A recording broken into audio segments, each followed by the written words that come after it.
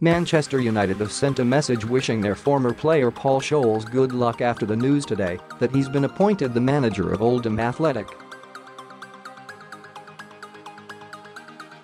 The 44-year-old has mainly worked as a pundit since retiring from playing back in 2013, and it will be intriguing to now see how well he fares in the dugout himself.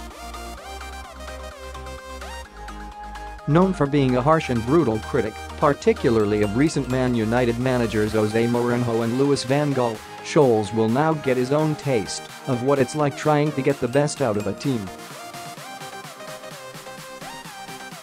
One of the finest players in United's history, it's nice to see the Red Devils thinking of him as he takes his first steps into management.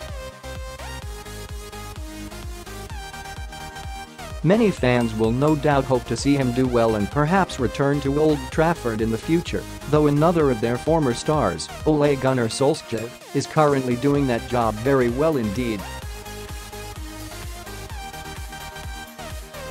Instead, most fans seem to be making the same joke about Scholes becoming a manager just as Mourinho turns to punditry after recently leaving MUFC.